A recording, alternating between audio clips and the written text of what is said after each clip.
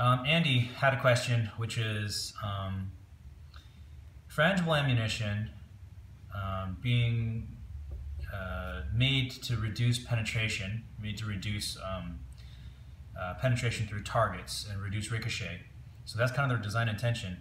And his question was, is this suitable for using it as a home defense round? So let's explore this concept a little bit. Frangible rounds, for those who don't know, there's two types. So we have jacketed frangible rounds and we have non-jacketed frangible rounds.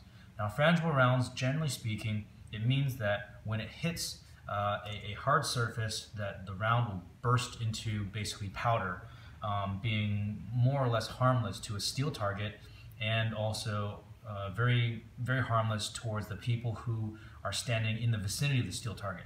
So as you guys know, when we train on a steel target with handguns, usually we'll have a minimum distance of 7 yards, and then even then some people get cut up by the frag. And with rifles, we usually have a minimum distance of 100 yards to not damage the targets. But even so, if you have green tip ammunition or steel core ammunition, you're going to damage the steel targets. And so, I mean, theoretically it could be safe to train on the steel targets as close as maybe 50 yards or so, but you're going to really do damage to the targets. So by using frangible rounds, you solve that problem. Now, as a self-defense tool, using frangible rounds has some considerations, and so let's talk about this. First of all, we have to split handgun rounds from rifle rounds. To cut to the chase, handgun rounds, frangible, I do not recommend. One thing you have to understand is that handgun rounds are weak to begin with, and generally speaking, ball ammunition has very good penetration to begin with. So if you have a chance to use a rifle or a shotgun, use that. If you don't, then you need to put your shots on target, and then you need to have the best performing ballistic, best performing bullet to have your bullet do what it needs to do in this case, controlled expansion, moderate penetration, 12 to 18 inches in ballistic gelatin. That's what we're looking for in an ideal pistol bullet as far as what we know today in the science of ballistics, science of wounding capacities in handguns. To buy a pistol bullet because you plan on missing and you want to reduce the damage that you would do to other people after you shoot through the wall, I think is kind of silly. Buy the ammunition that will do what it's designed to do when you hit the target, and then go practice so that way you can actually hit the target when you're stressed out. So there's really no advantage for having a frangible bullet if you're hitting the target, which you should be doing. If you're practicing your training, you should be hitting the target with your bullet. Now the other thing is, frangible bullets tend to be very light because they're usually made out of sintered copper with either tin or plastics. So basically sintered means powder that's pressed together and baked. So they, generally speaking, are light for caliber, and they're usually high velocity, which it can do some funny things to your reliability.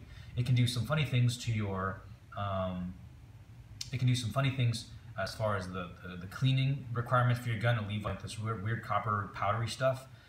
It can do some weird things to your accuracy, because first of all, the bullets aren't lead, which is what the gun is made for, and the second thing is that the bullets are spinning at a different rate, from what the rifling was designed for. So you want to really take those into consideration. If you actually hit somebody with a frangible pistol bullet, there's no guarantee that the pistol bullet will penetrate deep enough, right? Because frangible bullets are made to fragment and break apart on impact. So there's really two things that could happen. One is that the frangible bullet could be tough enough to hold together, and so it'll go into the soft tissue and actually will go through the person, and then it'll break up on the other side, which again, that doesn't really help you much because you still have an overpenetration danger. Then you have the other issue, which is your bullet might enter the body, break apart there, and not go deep enough inside the body. So that's a huge risk. You're shooting somebody and this person is not succumbing to their wounds because you're not reaching the vital organs. And there's an even more dangerous risk, which is, remember I mentioned there's jacketed and non-jacketed frangibles? Well, if you're using a non-jacketed frangible, one of the things that happens with these rounds is that they tend to break apart when they're inside the barrel, actually. When they engage in the rifling, because remember, sintered copper is not very squishy, it's not very plastic. So what happens when it goes down the barrel, as you compress it down the barrel, sometimes it starts breaking off and losing chunks of it. So it may actually break into different pieces in midair, or upon exiting the barrel, therefore not properly hitting the target, or not accurately hitting the target, or breaking up and hitting the target in pieces. So that's bad. All that points to the same picture, which is this ammunition is not made for defensive use. It's not tested for defensive use. It's made for close range target practice on steel targets, with no lead danger and no ricochet danger. So that's really what it's made for. I would not mix those two up. I would not, unless I had to, unless you had no other choice, I would not choose to use this frangible training ammunition for self-defense. Now we're talking handguns. Let's talk rifles. Frangible ammunition for a rifle is very different from frangible ammunition on a handgun. Again, because not only do rifles produce a ton of velocity, these are light for caliber rifle rounds, and they produce even more velocity. So we're talking about, let's say, a 5.56 caliber frangible that weighs 45 grains and is going 3,300 feet per second, 3,400 feet per second. It's screaming fast. And these ones, if they're not jacketed, they tend to break apart. I've shot through my suppressor twice now, destroying the suppressor and needing it to get repaired. All the baffles and end caps are struck through because of firing frangible ammunition through it. Those are frangible ammunition that's not jacketed. All right. So now it doesn't matter if it's jacketed or not. When it hits anything, it's going to bust into pieces. And so frangible ammunition is well understood to be used as varminting rounds. So we're talking about shooting small animals with a rifle round, because you're going to make mush out of like the first 6-7 inches, because once this bullet impacts, it's going to just break apart and turn to dust and destroy this mass of, basically just make mush of whatever it hits. The problem is for humans, let's say you hit an arm, right? Because the arms are very commonly in front of the body, the chest and the head and the face, where you might be aiming for. If you hit an arm, this bullet will turn to dust. It'll destroy the arm, perhaps, this section, but again, you're not causing a fight-stopping injury. You hit a rib, you hit the skin, it busts into pieces. Now maybe you do a bunch of soft tissue damage in that one location, or maybe you don't even properly penetrate hard surfaces in the body, such as bone, right? So it's possible that you hit skull, you hit hands, your ribs, sternum, whatever, and you're creating very large, very nasty, but superficial wounds that are not driving deep enough inside the body. And if you want a good look at what the danger is, a case study of that would be 1986 Miami shootout. There's a good example of bullets that don't penetrate deep enough inside the body. We have life-threatening mortal injuries, but the guy continued to fight on for 4 minutes. Another example of this is 1970 Newhall shooting with the California Highway Patrol. So if you look at that case study, that's an example of buckshot hitting a guy squarely in the forehead, but the buckshot had penetrated through auto glass and had slowed down. It didn't have enough power to go through hard structures. So you have to take into consideration what you're changing here, what you're giving up to gain. You're giving up the performance that the rifle is built for, and you're sacrificing a lot of that to gain some theoretical benefits on it. If you miss, the bullets will fragment in the walls and stuff and not injure someone on the other side of the wall. Like, which one's more important to you? Would you rather shoot someone, have them go down, take a little bit more time in training, take a little bit more time during your fight to try and make your targets, make your bullet hits the target and take the risk of over-penetration? Or would you rather plan to miss a lot and then you shoot at your bad guy, he doesn't go down, you have to shoot him some more, which causes your likelihood of missing even more? So, I don't think that's a worthy trade-off.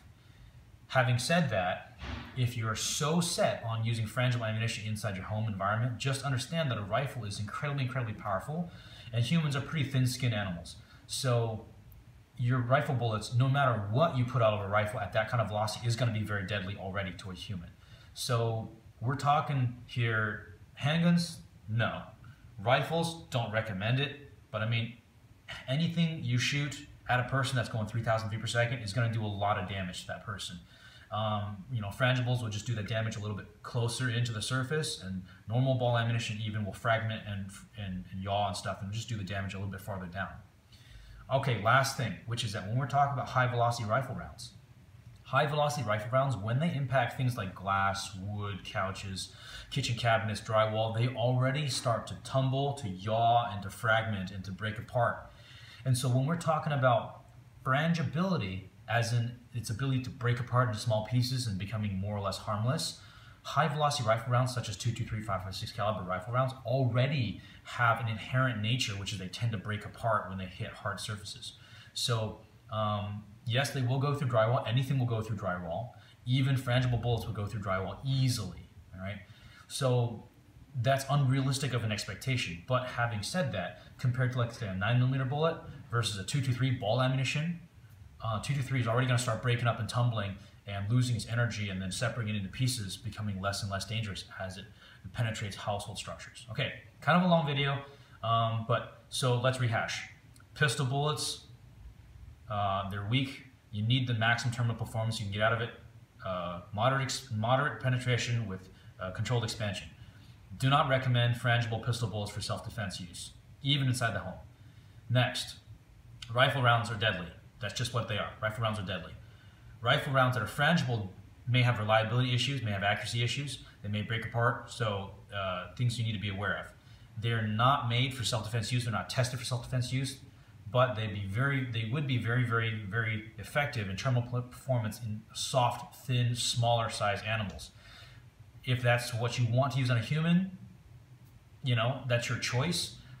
Will it work? Probably, but I do not recommend it. It's better to just use a known quality ammunition that's made for this purpose of actually ballistic, terminal performance. All right. Take care. See you, Andy. Hopefully that answers your question. Hopefully that answers the rest of you guys' questions if you're ever curious about using frangibles for self-defense.